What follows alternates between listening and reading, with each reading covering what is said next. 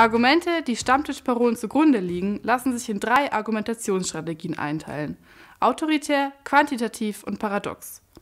Autoritäre Argumente ziehen ihre Kraft daraus, dass sie auf eine Autorität verweisen, also zum Beispiel eine berühmte Person. Quantitative Argumente wirken aufgrund einer Zahl oder einer Statistik so stark. Und paradoxe Argumente wirken deshalb so überzeugend, weil sie in sich logisch schlüssig sind, aber auf einer unlogischen Prämisse basieren. Und genau an diesen 3 Punkten kann man ansetzen, um Stammtischparolen zu widerlegen.